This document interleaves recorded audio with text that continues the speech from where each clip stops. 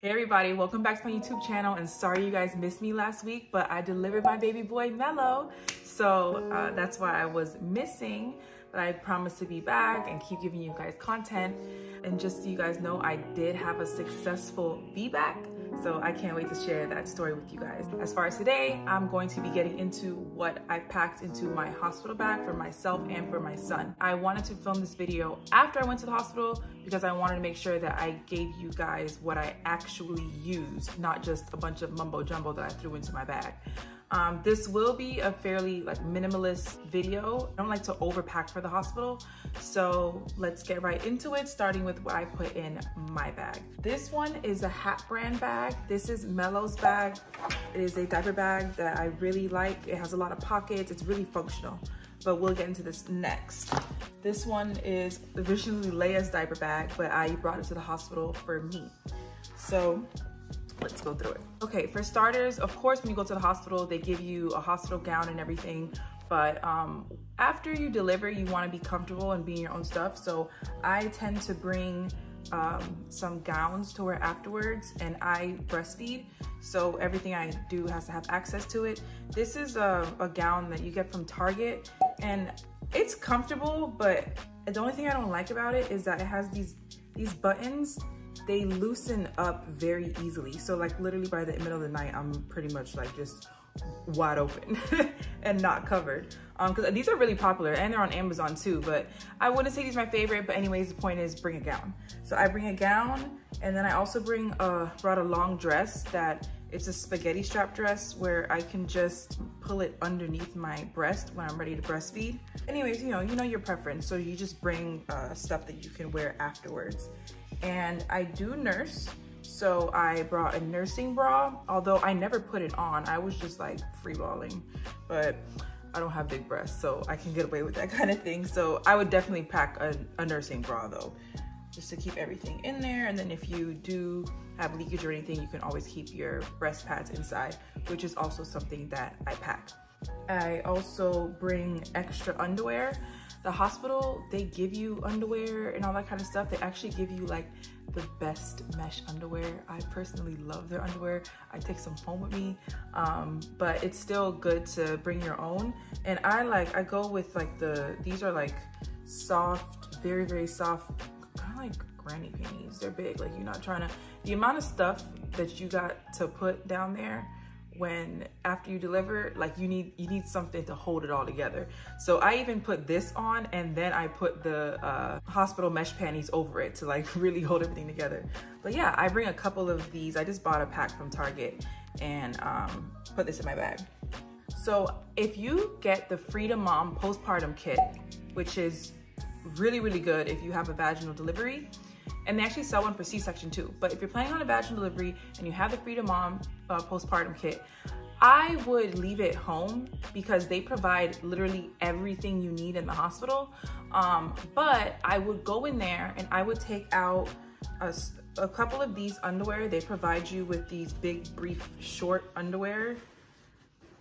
Yeah, this is what postpartum life is looking like. And these help hold everything together, kind of like the mesh panties do that they provide. So if you want something of your own, then you can bring these, but really you don't need these. I prefer to save these for home and just use the mesh panties at the hospital when I'm there. But I would take the mesh panties out, the gown out, and the socks out, because that'll be useful in the hospital. Once I get home, I'm not wearing the socks and the gown, So the briefs, the gown that they bring has a open snap front and back. I did not use it, and honestly, when I packed it, I didn't think I would use it because for me, it looks huge. It's a one size fits all, but this is personal preference. But I just would make sure that I open it and at least look at it and consider bringing it. So briefs, gown, socks. Socks I don't have right here because I wore them already and I wasn't gonna pull up no dirty socks. But yeah, those came in handy. I did wear my socks. And last but not least, this is really useful too. I wanted to start off with something really light for after birth. This is like a girdle or whatever you want to call it, something that really holds everything together, and it has some good support without being constraining like a real girdle or waist trainer. So this is really good, although once again, I didn't wear it, but that was simply because of my personal situation. I was nervous to put too much pressure on my abdomen, which would then lead to pressure down there, because it was a little rough down there, and I'll get into that in another video, a postpartum video. I still would recommend these. If I were to have these in my first birth, I would have definitely worn them when I was in the hospital. So aside from clothes, of course, you want to bring your toiletries. I just put a little bag. I put my main toiletries. I know some people go all in and they have like, I don't know, like oils and this special lotion and like all that. I didn't do all that. Like, I'm just getting what I need. I need my toothbrush. I need some deodorant. I need a body wash. And let's see. I bought gum because you've been there for a long time, okay? I brought some gum. Scrunchies in case you need to pull your hair out the way, because when you're in labor, the last thing you want is for your hair to be in your face. Very annoying. And a razor. Oh, and toothpaste are all the things that I bought. That was it as far as toiletries. I'm not like going, you know, all out with it.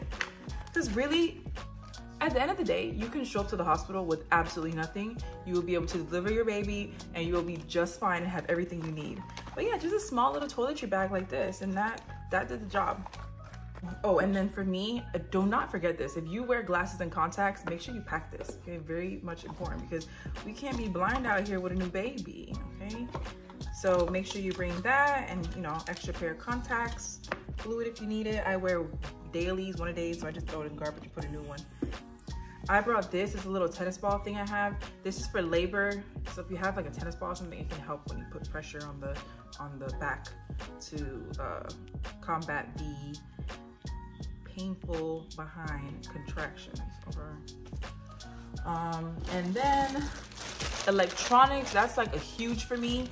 Okay, two things. One, the long charger, like I gotta have the long charger. I can't live without a long charger. That's very much annoying to have to get out of your bed to use your phone or to keep it alive. So I get a long charger. I bring extra wall plugs. I even brought headphones, although I didn't use it, but I think it's good to have. And another thing that, my iPad, and another thing that me and my husband find really useful that we use in both of my births is we brought a Roku. So you can bring like a Roku or a PlayStation or whatever, but like their cable is just so basic and very boring. We were there on the weekend. Weekend is like the worst cable. There's nothing on TV. So we have a Roku and we brought it and we just connected it to the TV, and we were able to get like cable or watch YouTube or Netflix, things like that. So I would recommend bringing like a Roku or a PlayStation. Yeah, and then of course, don't forget to bring like your ID for when you go in and do registration. If you're a breastfeeding mom, aside from the nursing bra, I would also bring some nipple pads and like a nipple balm, just in case you start leaking. You may not leak because your milk is still coming in, you're just giving colostrum, but it'll be good to have just in case you are like an overproducer and you start to leak. And then the balm will help with your nipples in case you have any soreness or dryness or cracking. It'd just be good to have on there like preventative. And last but certainly not least, nursing pillow. If you're going back and forth on whether or not you should bring it, I would say go ahead and use it, bring it. I brought it for both deliveries. I use them a lot. I use them for my son. I use them for me. It's just comfy. And this one is from Luna Lullaby. The last time I had the Bobby pillow, which a lot of people use, but my layer would always like sink on the inside and it just became really annoying. So I got this one, and people say it's better, and it is better for me so far.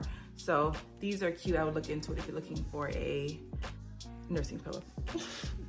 But yeah, so as for my bag, that's pretty much it. Like, as you can see, very simple. I do not overdo it.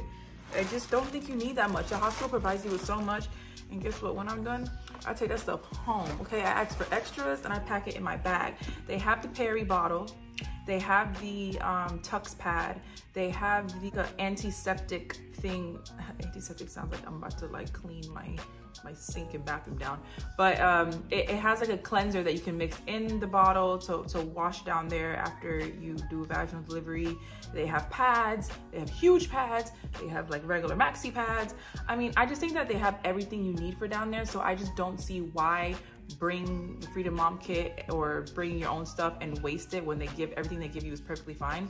Like things like that would be personal preference. Like you like your own stuff. You are very particular about what you like to use. Then in that case, I would bring it. But otherwise, use the hospital free stuff, please.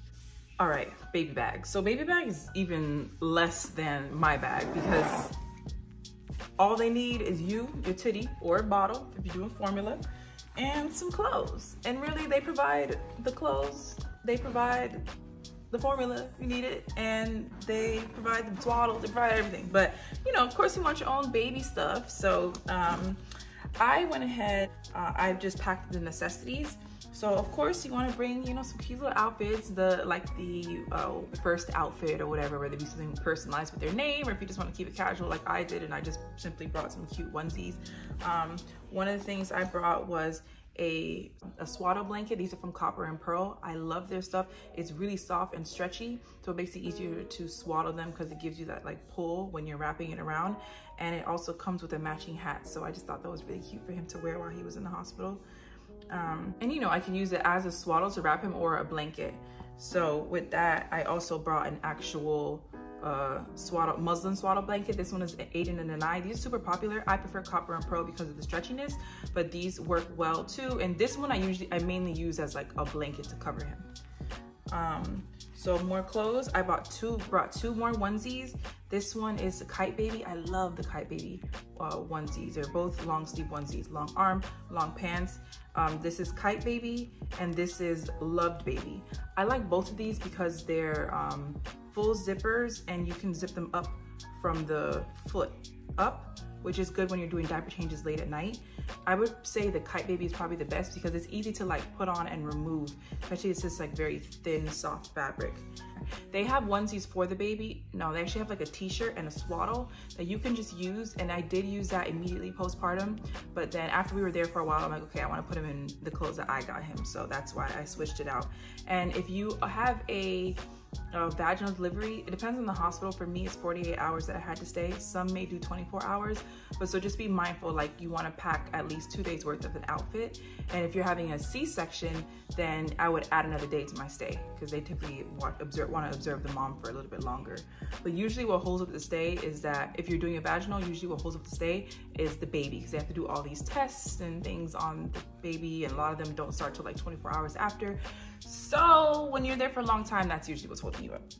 So anyways, for clothes, that's pretty much it. Onesies, swaddle, hat, blanket, and you can bring some socks, but usually the stuff for their age, like they have the socks. I mean, they have like the footy cover, and they provide socks in the hospital too. They actually had some cute little blue ones. I also have burp cloths. These are important just in case they spit up, which they tend to do. I know Mello spit up, so I used birth cloths while I was there. If not, you can just use the little swaddles they give you. They have like plenty of them. And then I also brought my diapers from home. And I brought this thinking like, why am I bringing this? I know they supply diapers and wipes, but I brought these anyways, and I ended up using them. They are coterie diapers. They're so soft, like you can use it like a pillow. The only reason I used them was because they gave me a size 1 diapers, probably because he was a big boy, so they thought he could do 1, but they were too big. So these are my newborn diapers, so I ended up using these instead. I could have just asked them to bring me size 0 diapers, but I don't know, I was kind of excited about using these. So I used these while I was there. And then water wipes is the brand of wipes that I go with, so I went ahead and brought a pack of these, and I did end up using them too. So I did, since this is my second born, I wanted to do like a little gift thing for when my daughter came and saw Mello, like a gift from Mello to my daughter Leia. So I had packed a little sibling gift. It was a t-shirt that said big sister, and then Mello said little brother. Leia wore hers, so I don't have it in here right now. Mello, I didn't put it on yet. I'm probably going to put them on when they're a little older. He's waking up right now. And as you can see, for the baby, there's not that much stuff because they really don't need much. Another thing that's optional, I know that I don't plan on using a pacifier immediately. I just want to try to like avoid nipple confusion, so I just didn't even bother packing it. But if you want to be safe and do that, you can. They typically do not provide pacifiers in the hospital. That's all I came with, and that is all I use. I was not missing one thing. So I think that's important to say for you to realize, like, you really don't need a lot of stuff. That's it. I hope that helped, and I hope that let you realize that you really don't need that much when you go into the hospital. And worst case scenario, they have everything you need, so you can come empty-handed, just bring your ID. Stay tuned for my other videos, postpartum, delivery, how my birth went, my VBAC, and catch you guys next week.